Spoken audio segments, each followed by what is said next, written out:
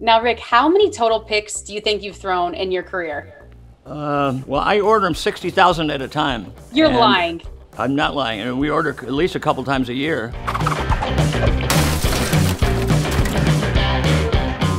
Hey everyone, it's your girl Emily Curl with iHeartRadio, and I am so excited to be here with the one and only true rock stars, Cheap Trick. What's up? How are you guys? Good. Good.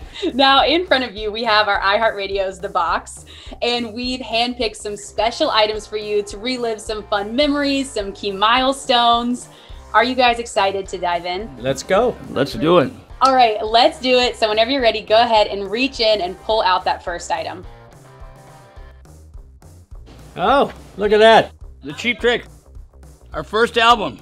Look how handsome we were in those days. Who is this guy? It's 1977. We recorded it in 76, and it was produced by Jack Douglas, and we're still working with him. And there's some good stuff on there. Yeah. Side A and side 1. We had no side 2 or side B. Patti Smith tore our picture off the wall when we walked into the studio because we took her spot. So she was pissed at us. Let's go ahead and bring out our second item. Now, Oh my this is God. a special one. This is a throwback. Oh, there's John Sykes. We have iHeartRadio's own John Sykes. He has a long history with you guys. Tell us, when was this photo taken? He was in college, and he was helping us get around towns. You know, he'd show up, and he'd always go get us pizza. Yeah, that's him. He was like a college rep to us. And he was the best college rep we ever had. No wonder he didn't stay as a college rep. Hey, John. Hey, How John, are you you, look man? different. Yeah, I do look different. It's 40 years will do that. It's great to see you guys. Amazing. Yeah. When I heard I got invited, I had to see these guys because we were children together. Yes, we were. That's right. And I was so proud of you when you got in the Rock and Roll Hall of Fame because I was there at the beginning. And live, you're as good as any rock band out there, probably the best. And you always remind me of The Who. You played like The Who. You know, every band could be covered, but The Who could never be covered because they played a different way, and that was Cheap Trick. And I remember my friend John Landau managed Bruce Springsteen, and we were sitting together that night you were inducted, and I said, they're like The Who. He goes, exactly, they're like The Who. And I said, and they could never be covered. And he said, yeah, there's about 5 bands out there you could never cover their music because it's written, scored differently. And that's what you did. So I never said that to you, but I used to see you play live every night, and I'd say, this is the best rock and roll band on the planet. John, thanks for taking care of us in Rockford, Illinois. Hey, I bounced stacks on my knee, and I remember going to see Robin. I remember Robin's family. I remember your family. I didn't meet Tom. I remember Tom had a German girlfriend. He's probably still does it, but don't tell his wife.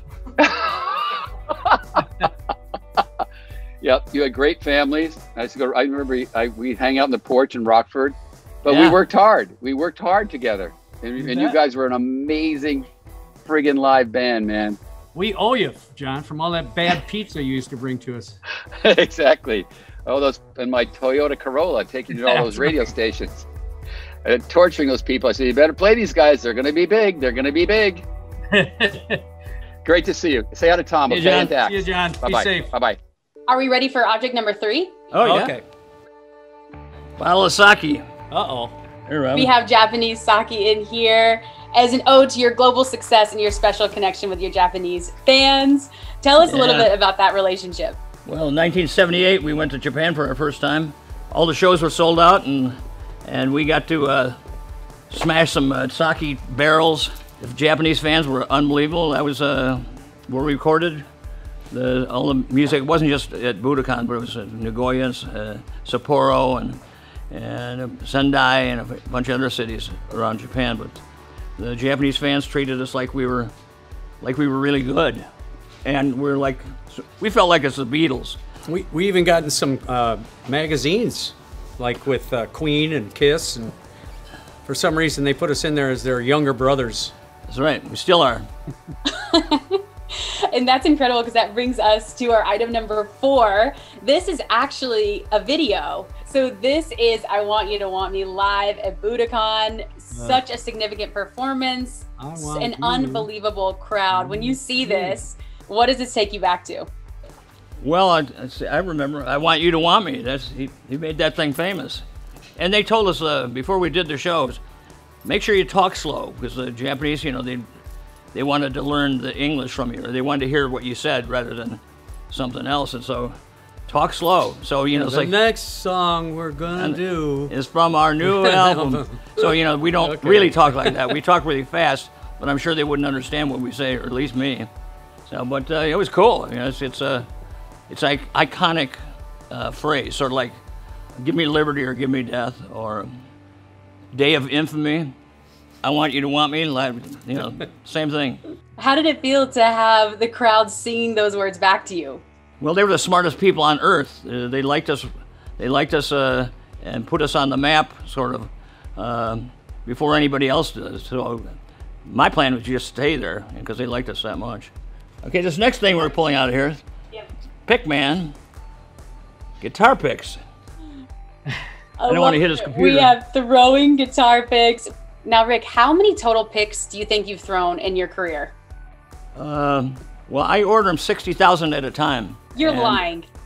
I'm not lying. And we order at least a couple times a year. And we have the most overhead of any touring rock band on the That's planet. right. We waste more money than anybody. I mean, I started out throwing picks years ago, and for the first 2 years of Cheap Trick, people thought my name was Fender, because it said Fender on the pick. Yeah. And then after that, you know, I've never sold any, but there are a lot of them on eBay that get sold. But I do. It's a little gesture. Robin can't throw out a PA system or like a calling card. Let's bring out the next object. Now, this one is 2 parts to it. Oh, well, thanks, whoever, for giving this back. I apprappreciate that. This is So Dream show us what Big. we have. Made out of women's panties. We have the Dream eye mask. We have a police badge for, obviously, in honor of Dream Police. That's So cool. Yeah. And tell us a little bit about the making of this album. What does this bring you back to? It's a real one. Well, we've made the album with, it was the first album we had that really had kind of a concept, because it had a title that conjured up some sort of video thought to it. And we played it to the hilt. Although Robin's a great actor, and Tom and Bunny at the time, I'm the worst actor. If you need a lousy actor, I'm your guy. I mean, and it's such a fan favorite. The fans love it so much. I mean, this is such an iconic one. Let's bring out the next object. Oh, Guardians, yeah. Yeah, they begged us to play on that, and we finally gave in. Yeah, we're in there. You got to wait till the very end. They saved the best for last. Yeah, we're in a lot of TV shows and a lot of movies, you know. That 70s show is still on, you know, you can still find that and stream it. Yeah, that's us, and we just did something for him today, a Colbert show. Yeah, we did the old Colbert. We did the theme song for that. A lot of people don't know that. Oh, that's cool. Yeah, that's amazing. Now, we have time for one more, and we need to pull out something very important. So if you want to reach in for that last item. Oh, I got it. In Another World, congratulations. Oh, yeah. The new album. Look at This that. is your album release celebration. What can fans expect from this album and this music?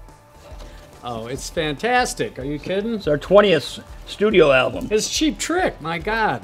We're the most famous opening act in the world. There you go. Well, we're excited. Thank you for diving into the box and sharing these stories with us. This has been so fun. We're so excited. Everyone, Cheap Trick's new album, In Another World. Wow, look how well I match it. All right. It is out now. It is awesome. Go check it out. Cheap Trick, thank you guys so much for being here. So happy to have music from you guys.